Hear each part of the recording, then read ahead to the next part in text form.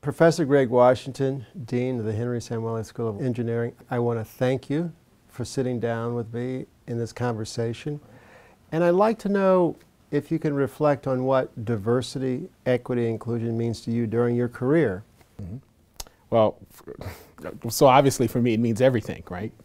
Being that I come from a diverse population. But I will tell you that the real problems that we're dealing with, our unprecedented rate of change in terms of how technology is moving, our unprecedented global competitors, our unprecedented issues as it relates to the challenges, the grand challenges that we're facing as a country, they require all hands on deck. Mm-hmm.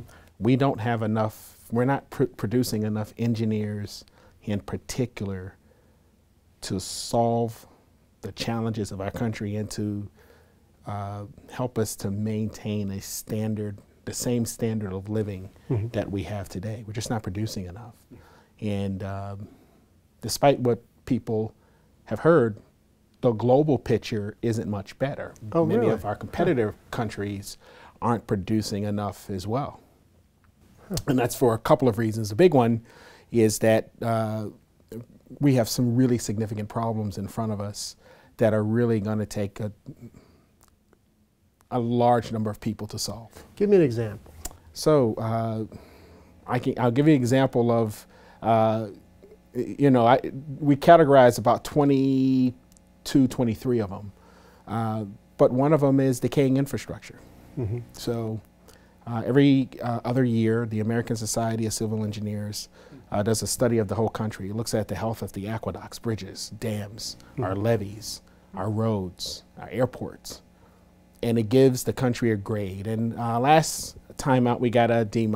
A what? A D- as a country. That's not passing. So that means that, well, it's passing if you're at UCLA. No, so that's right, it's not passing. And what that means, though, from a cost standpoint, is that it's going to be about $3 trillion using today's technologies, today's methods, and today's resources in order to solve that problem. That number could be substantially less if we change the way in which we think about the problem. I see. Do you understand? So that's just one. 30% of about 30% of the bridges and overpasses across the country are structurally deficient or functionally obsolete. It means they can't carry the loads in which they were designed to carry. And then we have this issue of climate change, mm-hmm. right? Where we are seeing dramatic changes in our climate. Just since 2010, we have had 7 what we call biblical rain events in this country. 7.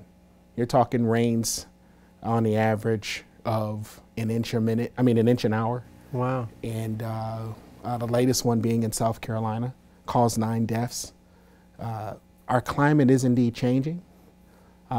There's growing evidence to suggest, the growing body of scientists realize that that it is man-made, and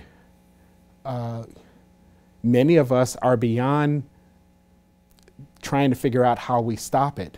Right. We're now in the planning stages of what do we do to actually manage and deal with it, because you're going to see the changes. They are going to be dramatic.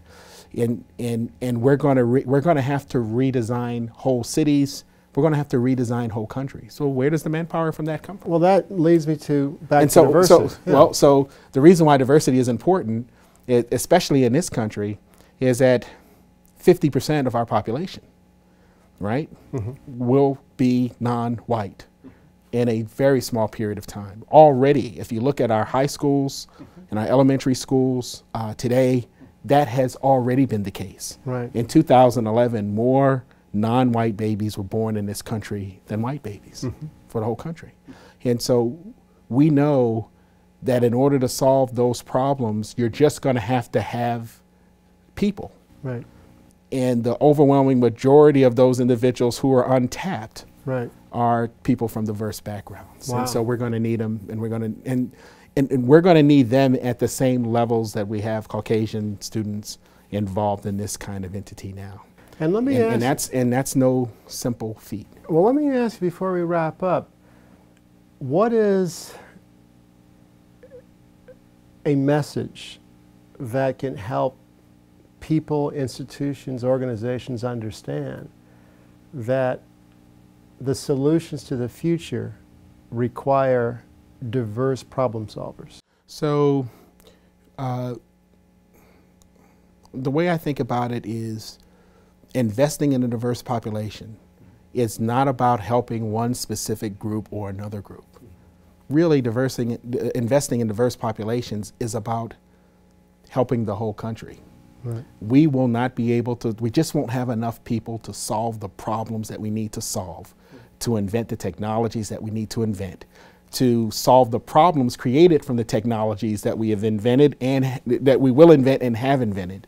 You just won't have enough people unless you bring in individuals from diverse populations and unless we bring in more women. So in the sciences and engineering, you know, women are only about 20% of the bachelor degree engineering workforce. They're 50% of the population. And so there's a whole cohort of people who are just not getting engaged. And so the primary message is we're going to need them. We will not have enough people to solve our problems. We're going to need large numbers of people, and where are the untapped talent? It's in underrepresented minorities and it's in women. So that's why diversity is important. Dean Washington, thank you. Thank you.